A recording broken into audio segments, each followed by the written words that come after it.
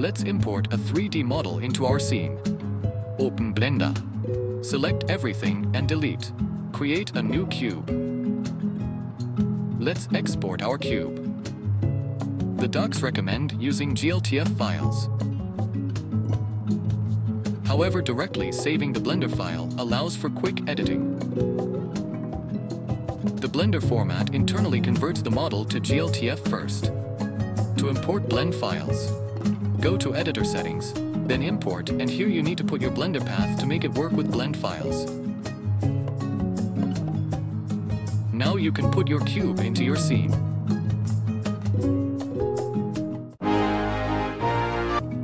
Let's edit the cube. Go into Edit mode. Press 2 to select edges. Press Ctrl B to bevel and scroll to change the number of segments. Save the file. The changes will automatically reflect in the game. I'll make some small changes here.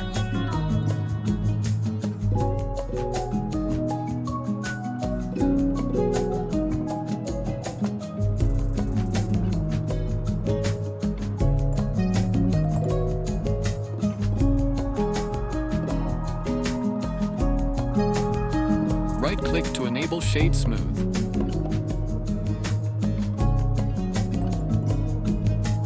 Let's try adding new objects. Add a plane as the floor.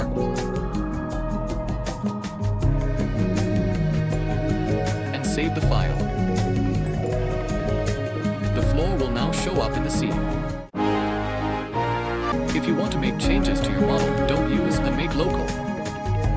With a Make Local, you can edit your objects, but changes won't be reflected the next time you save from Blender. Instead, toggle the Editable Children property. This will allow you to edit your objects without breaking the link to the imported file. Let's say we used a Make Local.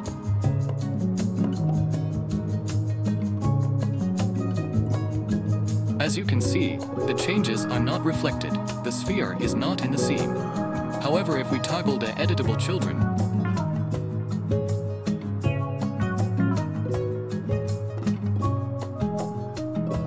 then the changes are reflected in the game. There are some special configurations which you can do to nodes directly in Blender. Select the floor and add -call to the name. As you can see, this will automatically create a collision object for the floor. Let's make the sphere a rigid body. Select the sphere. Add -rigid to its name.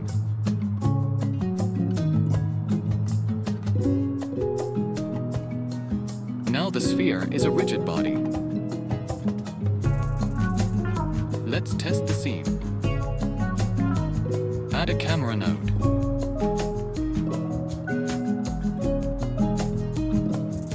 Click here and press E Align Transform with View. This will move the camera to our current view in the editor.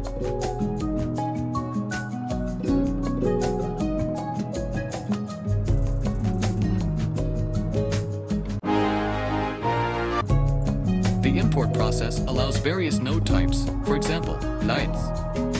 If you create a light in Blender, it will automatically show up in your scene.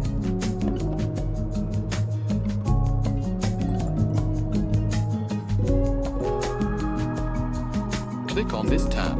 Here you can change the light color and tune down the power. Let's say 0.02.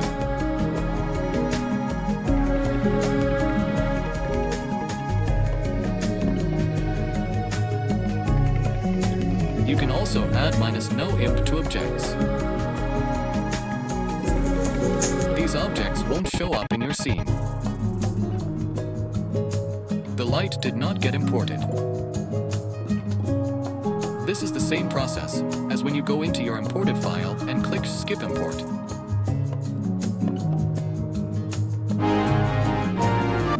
Let's look at materials. Select your cube and add a new material.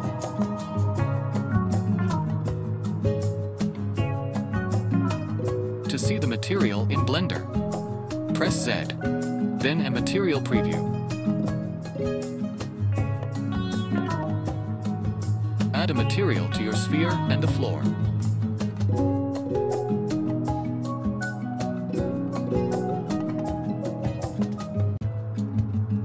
The materials are now in your game. You can view the materials in the import dialog of your Blender file.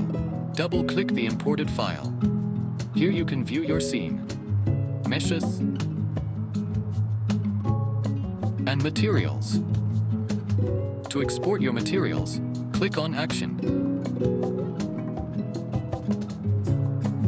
Select the materials you want to export. Now your materials are here. You can edit them how you like, and the changes will reflect on your objects.